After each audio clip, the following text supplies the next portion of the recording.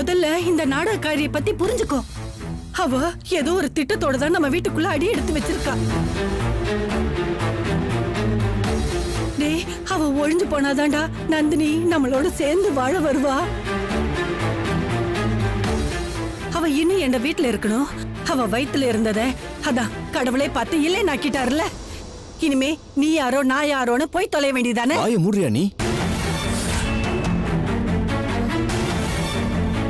அப்பாவியான அந்த பொண்ணுக்கு பிளான் பண்ணி அபார்ஷன் பண்ண வச்சுட்டு ஆண்டவா அது இதுன்னு கதவறியா இல்ல நான் நம்பிடுவேன்னு நினைக்கிறியா?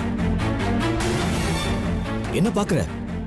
சுந்தர் தான் ஆளுங்களை அனுப்பிச்சு அவளை அடிச்சாங்கிறது எனக்கு தெரியும். உனக்கு இந்த விஷயம் தெரியாதா இல்ல எனக்கு தெரியாதுன்னு நினைச்சுக்கிட்டு இருக்கியா?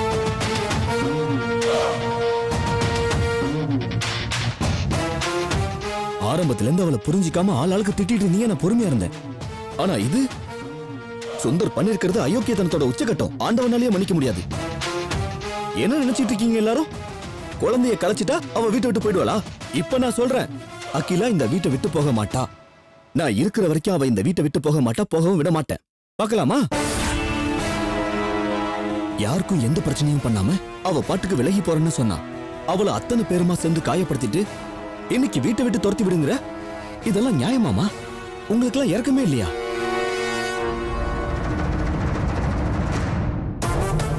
அவ என்ன என் கூட சேர்ந்து வாழணும்னு சொன்னாலா? இதே இடத்துல இன்னைக்கு இன்னொரு பொண்ணா இருந்தா உன் குழந்தைய நான் என் வயித்துல சுமந்துகிட்டு இருக்கேன், இதை என்னால சட்டப்படி ப்ரூஃப் பண்ண முடியும், மரியாதையா எனக்கு வாழ்க்கை கூட இல்லைன்னு சொத்து எழுதி வைன்னு கேட்டாளா? நான் பாட்டுக்கு என் வயித்துல இருக்க குழந்தைய சுமந்துகிட்டு நான் இந்த உலகத்துல எங்கேயாவது போய் ஒரு மூலையில வாழ்ந்துக்கிறேன்னு கெஞ்சினா அவளை இப்படி பண்ணிட்டு இன்னும் வெறி அடங்கலையாமா? ஒரு பேசிக்கா அடிப்படையில ஒரு பொம்பளைக்கு பொம்பளை இருக்க வேண்டிய மினிமம் மனிதாபிமானம் கூட இல்லாமல படிச்சு உனக்கு நீ எப்படிமா இப்படி ஆன? இப்ப சொல்றேன் கேட்டுக்கோ. இனி ஒரு தடவை அகிலாவை பத்தி இந்த வீட்டுல யாரும் பேசக்கூடாது. பேசுனா நான் மனுஷனா இருக்க மாட்டேன். ஏண்டா இப்படி எல்லாம் பேசுற? எல்லாம் உன் நல்லதுக்காக தானே சொல்றேன். நல்லது இல்ல நான் தெரியாம கேக்குறேன். எது நல்லது?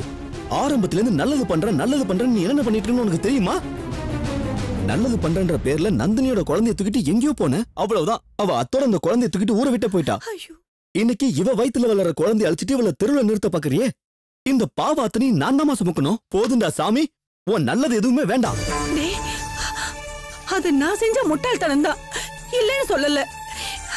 ஆனா அக்கிலா இங்க இருக்கிற வரைக்கும் நம்ம நந்தினி திரும்பி வர மாட்டாடா.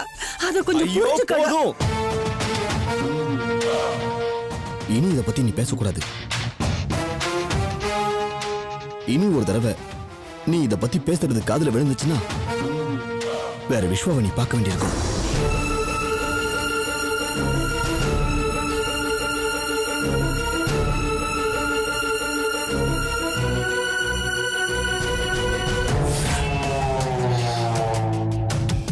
விஸ்வாவும் நந்தினியும்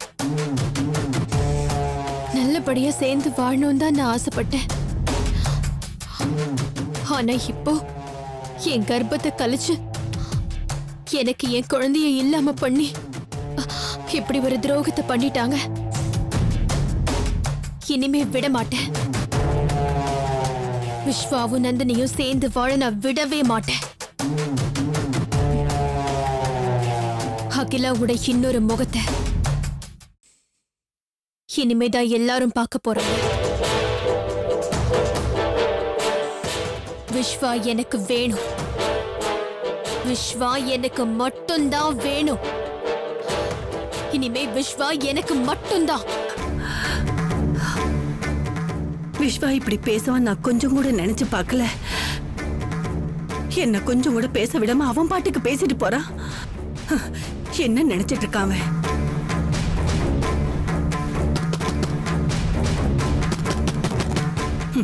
அவனாதான் இருக்கும். பேசின பேச்சு தப்புன்னு இப்போ மன்னிப்பு கேட்க வந்திருப்பான். கேட்கட்டும். அப்போ நல்லா அவனுக்கு உரைக்கிற மாதிரி அகிலாவோட நாடகத்தை எல்லாம் சொல்லிடணும். ஏண்டா தட்டிக்கிட்டே இருக்க? பேசும்போது யோசிச்சு பேசணும். பேசுறதெல்லாம் பேசிட்டு இப்ப வந்து மன்னிப்பு கேட்க வர?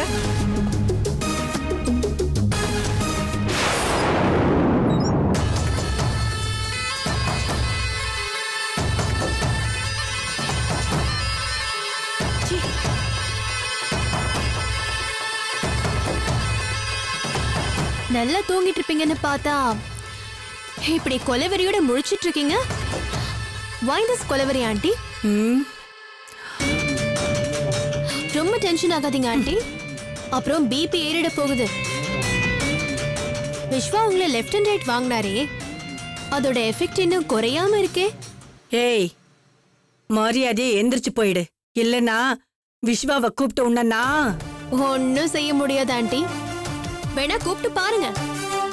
நான் தோசையை திருப்பி போடுற மாதிரி அப்படியே திருப்பி போட்டு உங்களை இன்னும் அர்ச்சனை வாங்க வைப்பேன். பாக்குறீங்களா? என்னடி என்ன ஓவரா பேசுற? ஏதோ இன்னைக்கு விஸ்வா என்கிட்ட கோவமா பேசினானா அது அப்படியே நிரந்தரமாயிடாது. என்ன இருந்தாலும் அவன் என் புள்ளடி, அவனை எப்படி சமாதானப்படுத்தி என் பக்கம் திருப்பணும்னு எனக்கு தெரியும். விஸ்வா உங்களுக்கு புள்ளனா எனக்கு புருஷன், அத மறந்துட்டீங்களா?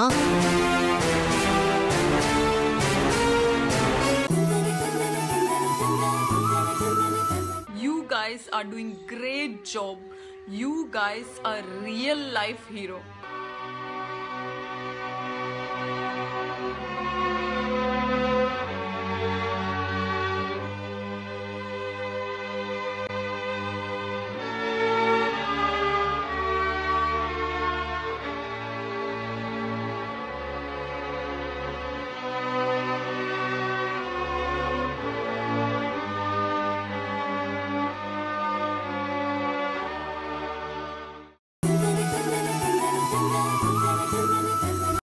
பொண்டாட்டி பேச்சுக்கு முன்னாடி பெத்த அம்மா பேச்செல்லாம் செல்லவே செல்லாது, ஞாபகம் வச்சுக்கோங்க.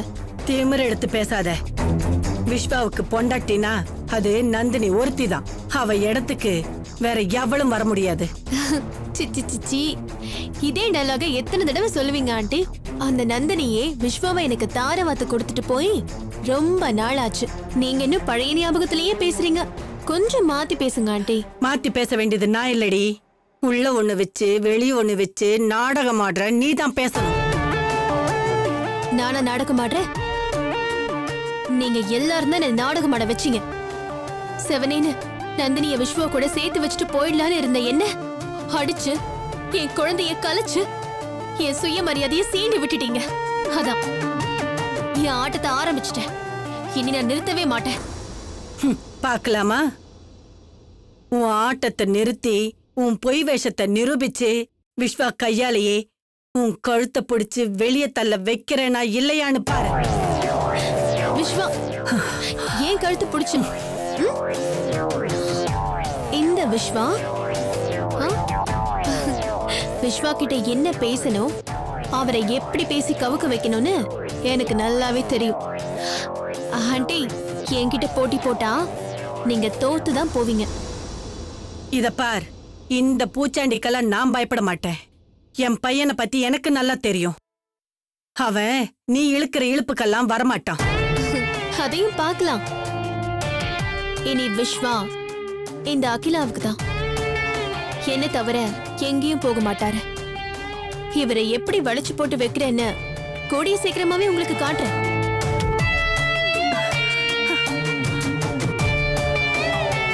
விஸ்வா மூலமாவே மறுபடியும் ஒரு குழந்தைய பெத்தெடுத்து இதே வீட்டுல வாழ்ந்து காட்டல. என் பேர் அகிலா இல்ல.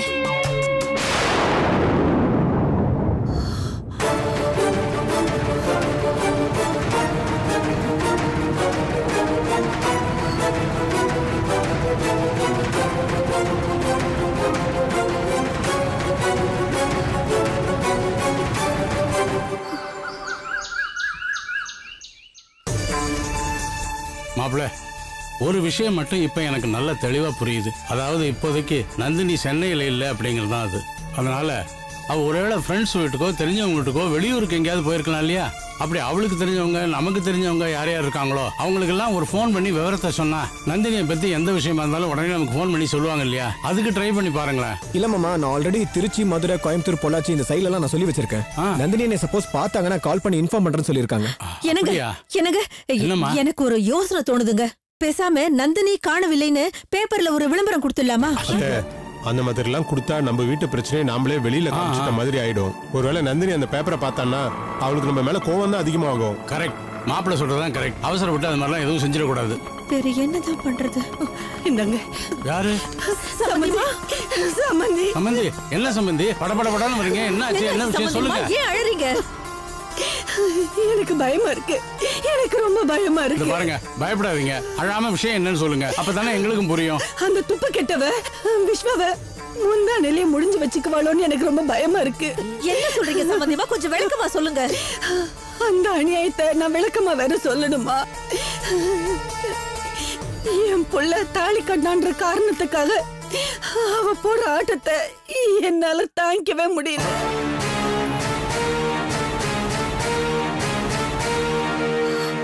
என்ன மாயம் பண்ணாலும், என்ன மந்திரம் போட்டாலும் விஸ்வா அவ சொன்ன பேச்சுக்கெல்லாம் ஆடுறான். அவளை தாங்குன்னு தாங்குறான். இதெல்லாம் எங்க போய் முடிய போகுதோ தெரியல.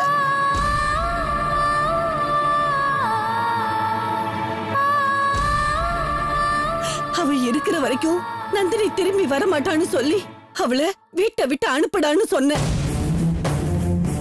அதுக்கு முடியாது, அவ இங்கதான் இருப்பான்னு என்கிட்ட விஸ்வா சொல்றான்னா பாத்துக்கோங்களே. இந்த கொடுமையெல்லாம் நான் எங்க போய் சொல்றது சொல்லுங்க சம்பந்தி.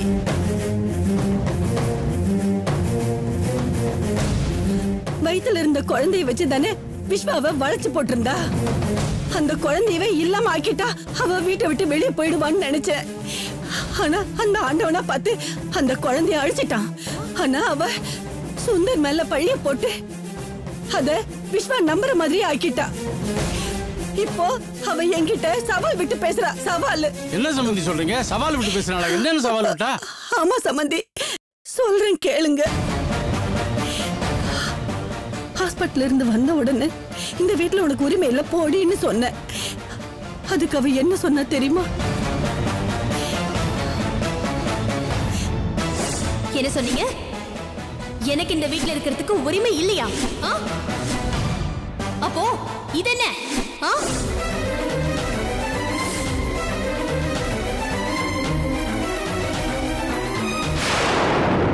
அது மட்டும் இல்ல, இன்னும் என்னென்ன சொன்னா தெரியுமா?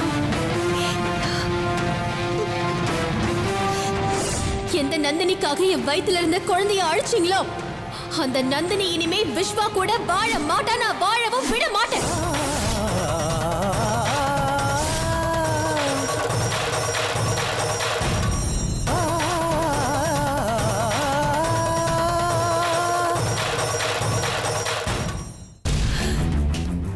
இதெல்லாம் நான் விஸ்வா கிட்ட சொன்னதுக்கு அவன் சுந்தர் மேல கோபமா பேசுறான்.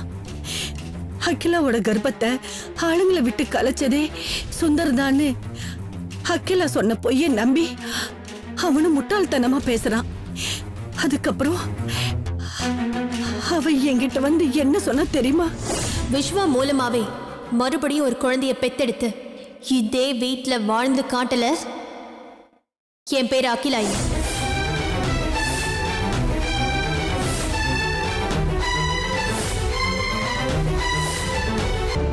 எனக்கு என்ன பண்றதுன்னே தெரியல. சுந்தர் மேல வீண் பழிய போட்டு நம்ப வச்ச மாதிரி இதையும் அவ செஞ்சுட்டா என்ன பண்ண முடியும்? அப்புறம் நந்தினியே விஸ்வா ஒரே அடியா மறந்துடுவான். அதுக்கு நாம இடம் கொடுக்க கூடாது. ஏதாவது பண்ணி அகிலாவை வீட்டை விட்டு துரத்தியே ஆகணும். என்னங்க சம்பந்தியம்மா சொல்றது கேட்டீங்களா? கிணறு வெட்ட பூதம் கிளம்பின கதையா எப்படியும் ஆரம்பிச்சு இப்ப இப்படி வந்து நிக்குது. அந்த அகிலா சொன்ன மாதிரி ஏதாவது செஞ்சுட்டானா அப்புறம் நம்ம நந்தினியோட வாழ்க்கை என்னங்க ஆகுறது? நீ ஏமா பயப்படுற? அந்த அகில் என்ன பெரிய இவளா? எல்லாரும் போய் அவளை அடிச்சு துரத்திடுவோம். வேண்டாம், நீ ஏற்கனவே சுந்தரனை போய் பேசினதுனால அகிலோட கர்ப்பம் கலைஞ்சதுக்கு சுந்தரன் காரணம் சொல்லிக்கிட்டு இருக்கா. இதுல நம்ம வேற போனா இல்லாததையும் பொல்லாததையும் சொல்லி விஸ்வானன் நம்ப வச்சிருவா. அதுக்கெல்லாம் பயப்படக்கூடாது. அவ பழி போட்டுட்டா அது உண்மைன்னு ஆயிடுமா? அவளுக்குன்னு எதிரிங்களே இல்லையா? பெங்களூர்ல ஒருத்தர் இருக்கானே மூர்த்தின்னு, அவ ஆளுங்களை விட்டு கர்ப்பத்தை கலைச்சிருக்கலாம்ல. அத நம்ம விஸ்வாவுக்கு புரிய வைப்போம். விஸ்வாக்கு புரிஞ்சாலும் அந்த மாயாஜாலக்காரி ஏதாவது பேசி அவன் மனச மாத்திருவான். மலதி எத்தனை நாளைக்கு அப்படி மாத்திட்டு இருக்க முடியும்? என் புருஷன் மேல எந்த தப்பு இல்லைன்னு தெரிஞ்சுட்டா விஸ்வா அப்புறம் எப்படி அகிலா பேச்ச நம்புவாரு?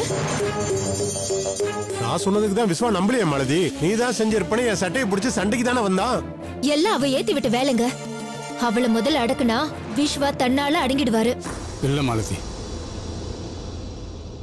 எப்ப விஸ்வா மாப்பிள்ளைய நமக்கு எதிராக அகிலா திருப்பி விட்டான்னு தெரிஞ்சதோ அப்பவே அவன் மனசுல வேற திட்டம் இருக்குன்னு நாம புரிஞ்சுட்டு இருந்திருக்கணும். அப்ப நமக்கு அது புரியல. ஆனா இப்ப சம்பந்தியம்மா வந்து சொன்னதுக்கு அப்புறம் தான் அந்த விஷயம்லாம் நமக்கு தெளிவா தெரிஞ்சுது. விஸ்வா கூட நிரந்தரமா வாழணும்னு நினைச்சுதான் அவ இதெல்லாம் பண்றா. சம்பந்தி கிட்ட சவால் விட்டு பேசுறா. அதுக்காக நாமளும் கோவப்பட்டு அவ கூட சண்டைக்கு போனா அவளுக்கு தான் அது சாதகமாயிடும். அதனால அந்த நினைப்பை விட்டுட்டு விஸ்வா மாப்பிள்ள மனசை எப்படி மாத்தணுங்கிறது தான் இப்ப நம்ம யோசிக்க வேண்டிய விஷயம். மாமா சொல்றது கரெக்டு தான். அகிலாவோட சண்டை போறதை விட்டுட்டு அவ கர்ப்பத்தை கழிச்சது யாருன்னு அதை முதல்ல கண்டுபிடிச்சு விஸ்வாவோட கோபத்தை மாத்திட்டா எல்லா பிரச்சனையுமே தீந்துருமே. அப்படி செஞ்சா மட்டும் அவ விஸ்வாவை விட்டு போயிடுவாளா? கூடவே தான் இருப்பா. இதுக்கெல்லாம் ஒரே வழி நந்தினி எங்க இருக்கான்னு கண்டுபிடிக்கிறது தான். அவளை கூட்டிட்டு வந்து விஸ்வா முன்னாடி நிக்க வச்சு விஸ்வா மனசுல நந்தினி மட்டும்தான் இருக்கான்னு நாம நிரூபிச்சு காட்டணும். அப்பதான் அந்த சிரிக்கு மக ஓடி போயிருவா. நான் நினைச்சதை நீங்க சொல்லிட்டீங்க சம்பந்தி. அகிலா மேல கோவப்பட்டு சண்டை போட்டு சிக்கலை நாமளே பெருசாக்கி விடுறதை விட நந்தினியை கண்டுபிடிக்கிற வேலையில மாப்பிள்ளைய நாம இறக்கி விடணும். அதை நாம தான் செய்யணும். அப்பதான் அகிலாவோட பிடி அவர் மேல இருக்காது. ஆமாங்க, நந்தினியையும் கண்ணம்மாவையும் பார்த்தா மாப்பிள்ளை மனசு நிச்சயம் மாறும்னு எனக்கு நம்பிக்கை இருக்குங்க. நான் இல்லைன்னு சொல்லல. நந்தினி எங்க இருக்கா, என்ன பண்றா நமக்கே தெரியல. இதுல எப்படி விஸ்வா போய் கண்டுபிடிப்பாரு? இரு, அதை பத்தி பேசத்தான் நான் விஸ்வா மாப்பிள்ளைய சந்திக்கலான்னு இருக்கேன். உங்களை எல்லாம் கையெடுத்து கும்பிட்டு கேட்டுக்கிறேன். நான் அவர்கிட்ட பேசி முடிக்கிற வரைக்கும் அகிலா மேல இருக்கிற கோபத்துல யாரும் அவசரப்பட்டு எதுவும் செஞ்சிட வேண்டாம். கொஞ்சம் அமைதியா இருங்க ப்ளீஸ்.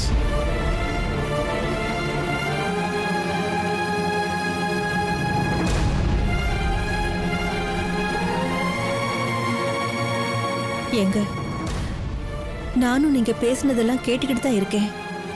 உங்க மனசுல வேற ஏதோ ஒரு கவலை இருக்குங்க.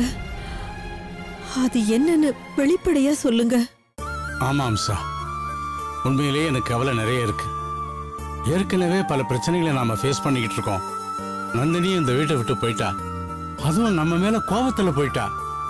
அவன் எதுக்காக இந்த வீட்டை விட்டு போனா? விஸ்வாவும் அகிலாவும் ஒண்ணு சேர்ந்து வாழணுங்கிறதுக்காகத்தான். ஆனா இப்போ அகிலாவோட கர்ப்பம் கலைஞ்சிருக்கு.